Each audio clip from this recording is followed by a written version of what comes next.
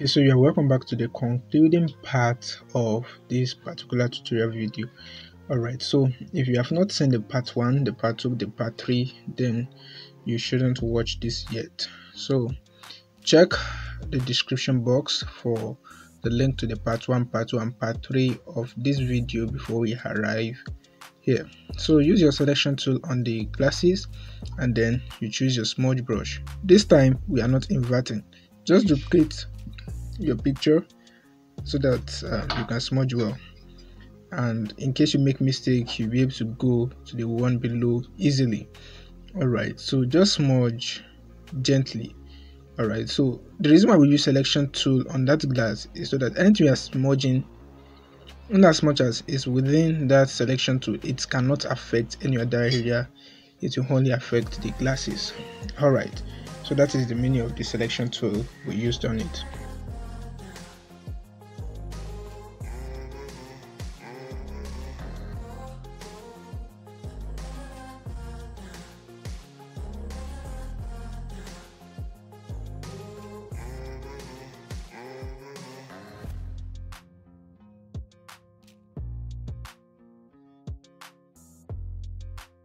Now let's move to the white shades. You see, with the layer color, I can easily identify that, oh, a white color is there.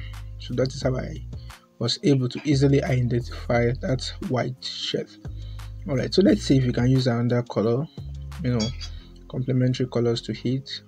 Let's try to add it. Oh, not really having effect. Let's put it back at white. And then let's see, just choose your smudge brush. Okay, so let's smudge the white shade. You zoom in to smudge it. Let's use the selection tool. Okay, so I think, why is this place not selecting? Okay, I think it's having another color there, so just cancel the selection and then you erase that particular color in that area. Alright, so when we're trying to change the color to light pink, that one appears there, so you erase it and then we'll be able to move forward.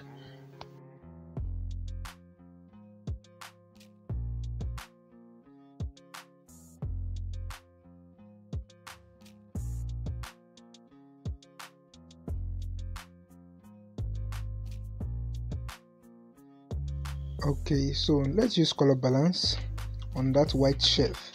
The reason why I want us to use it is so that the white shades will be more realistic.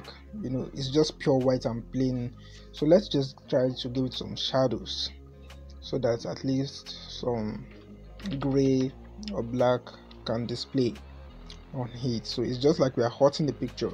It's okay, like we are destroying it, you understand? So it's because I've used my selection tool on that area, that is why it's not affecting any other part of the picture. So now you can smudge it. Alright, let's go to a smudge tool. Okay, smudge around, brush to brush, then try to smudge through that area. Hope you understand now. You smudge through it. Oh, this white. Okay, leave it and then just continue smudging. Alright, so smudge all the part of that white shelf. Alright, so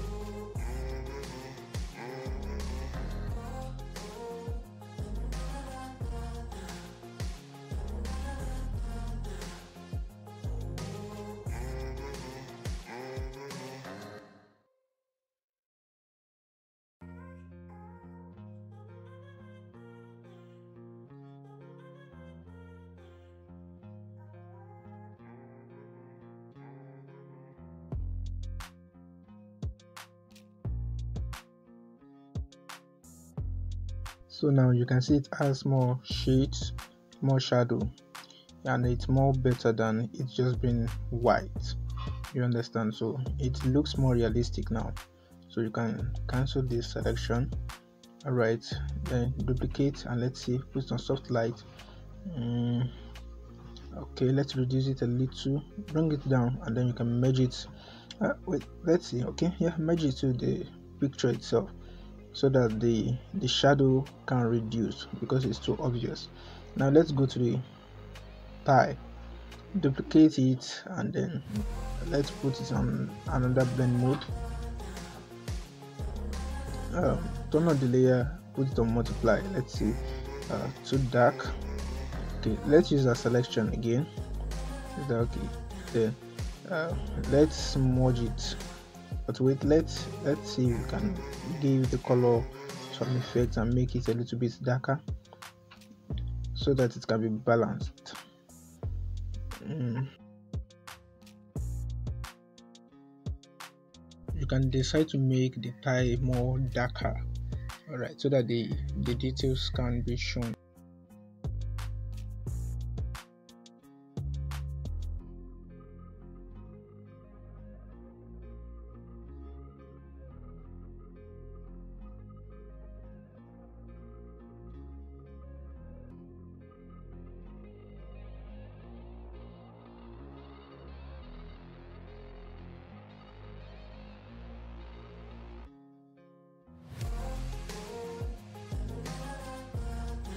So just using your smudge tool to smudge that, you can use web brush, right? Smudge web brush. Okay, let's try this tool on it and see. No, let me put it on black color, and then let's see what you have. Okay, wow. All right, so let me leave this for now. Let's see if I'm still gonna use it. Okay, so let's continue the smudging. Smudge the tie, smudge it neat. You can use your web brush, your smudge web brush, and you can see you continue using your smudge Bristol round brush. Just make it neat. Is that okay? Find a way of smudging it so that it will be neat.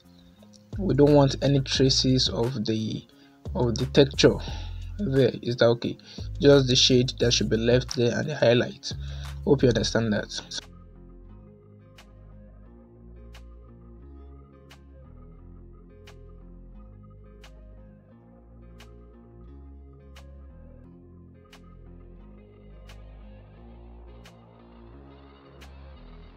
Alright, so let's go with this kaleidoscope tool. Alright, okay, put it on the tile. Let's see. Wow, I love the fabrics. You know, I call it fabrics. It's not fabrics, but I do call it fabrics.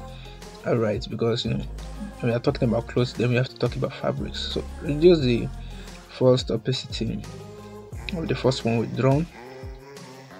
I think it's adding a little beauty to it. Is that okay? Can you see we're actually recreating the suit and the tie? Okay.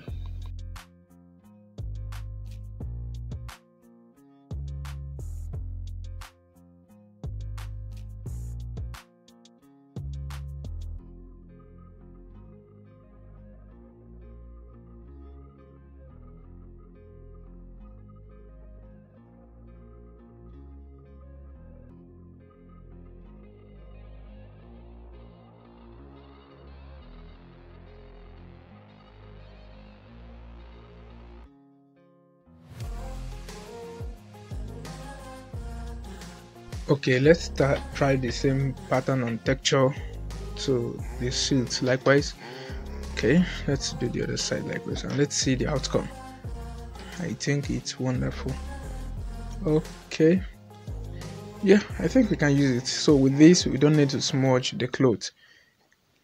That is why I call it fabrics, because it's replacing the cloth, yet the highlight and dark shade is still showing, but no one can know I do not smudge this. All right, and people will even be surprised at how come, you know. So you just need to think, and that's why I have to use this tool. Is that okay? Now let's go to the skin, put it on color. Okay, then let's see. Use your selection, select the color of the skin so that we can smudge it. Alright, so once you are done with the selection, just go to the real picture and then choose your smudge round Bristol brush and then begin to smudge your picture. So you just need to be careful. Skin gives a lot of impression, and if the skin is not good, people not even pay attention to any other part of the picture. You understand? So, and if the skin is good and other part is wrong, then people likewise pay attention. So you need to notice all areas of this smudging. All right, and try your best to make it neat. All right, so you can see I'm smudging my whole. Just do the same. Is that okay?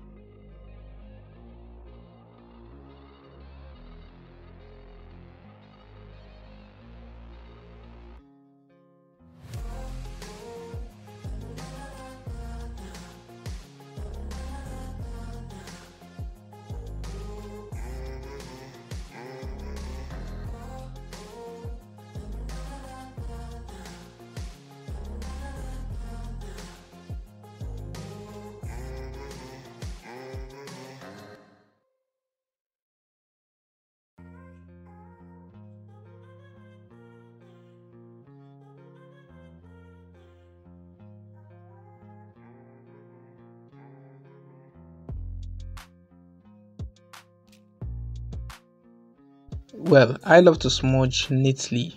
Some of you just put your smudge brush and then you leave there. It's not right. So smudge it neatly, smoothly until it is smooth. Don't leave it. You see how I'm just turning my phone and my camera view. I'm just turning it, smudging to the left, to the right, to up and down. All right, just to make it neat and smooth. So you can do the same. Make it very, very neat and smooth. If it is not smooth in your eye, keep on doing it. It will become smooth. All right, so just let me decrease the flow to 5. All right, so that it will not be obvious like it is before.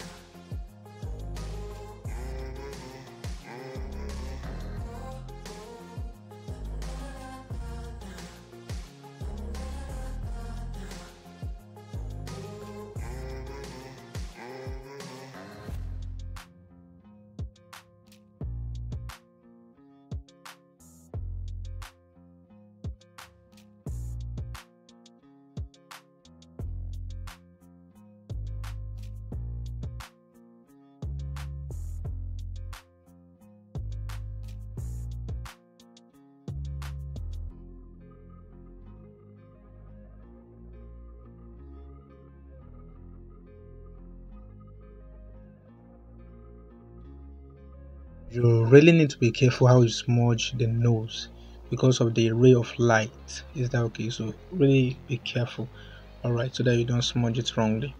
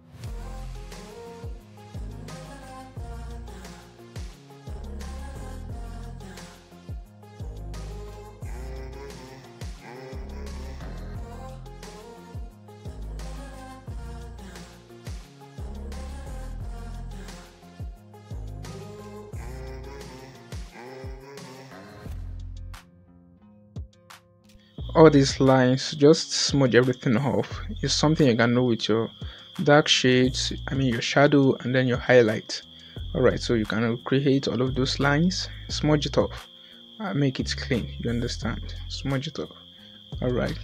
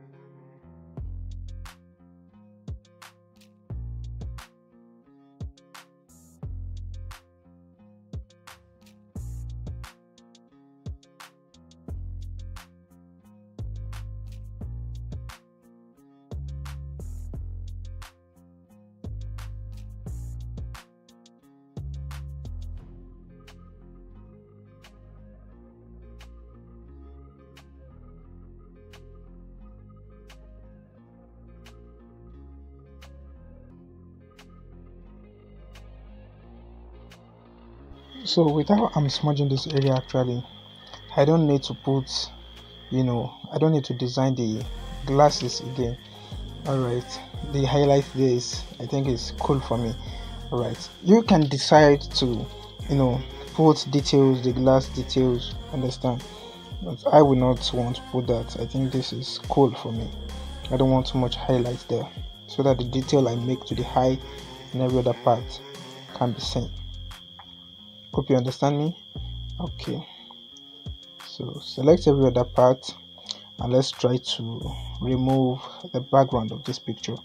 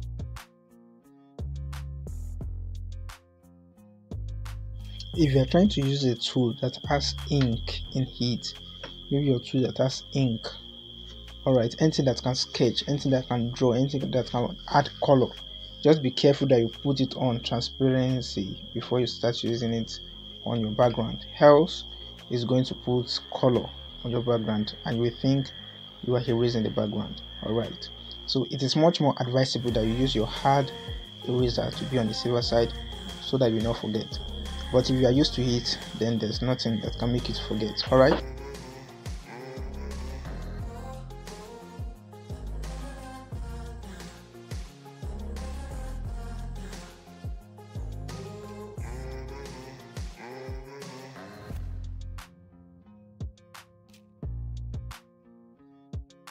So background successfully erased or removed. Okay.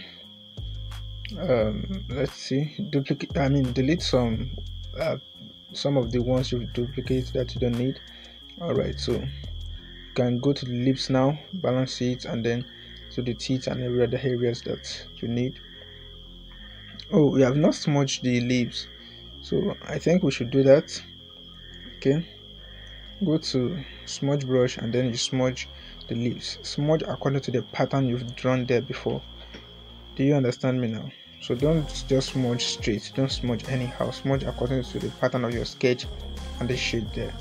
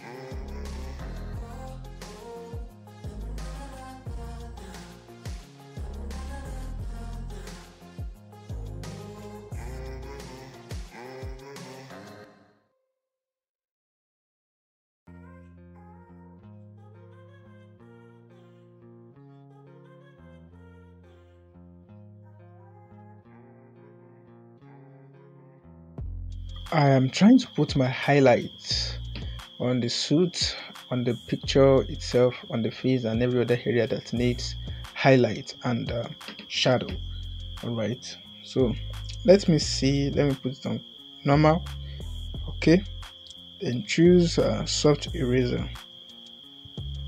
Increase the opacity, the amount you raise to any amount that can satisfy you, and then use it on the edges. You can see I'm using mine. Use it on the edges. This will serve as highlight. Oh no, undo it. Let us undo. Oh, okay, I think that's good. And then let's highlight any other areas likewise, as you can see me doing.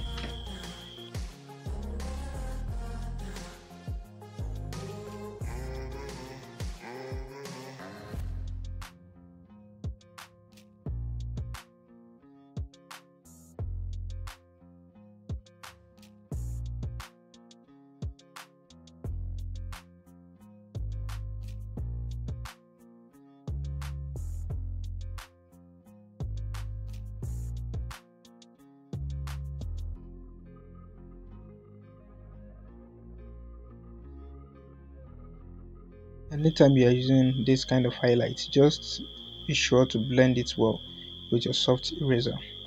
Alright, be sure to blend it very well. So just put the highlights to the areas that it is needed very well. Alright, so put it here also. Just be careful with your layer works. Is that okay? Be careful with it. So add it here, then we employ a soft eraser likewise. Hope that is clear enough.